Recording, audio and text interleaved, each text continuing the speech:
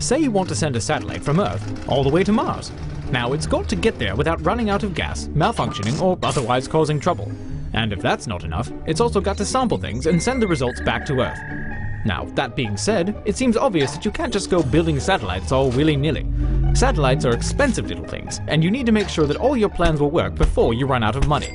This is why, before building anything, scientists and engineers hold what looks like an endless series of meetings, phone calls, telecons, tag-ups, and get-togethers, culminating in what's known as a design review. Take, for example, the MAVEN spacecraft.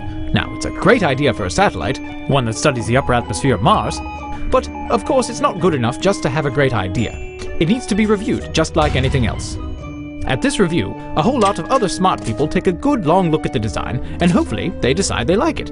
If all goes well, they think that everything makes sense, the budget is in line, there isn't substantial risk involved, and now we can move on to the next step. And once you've finished, you'll finally be able to get all the data you wanted without any trouble.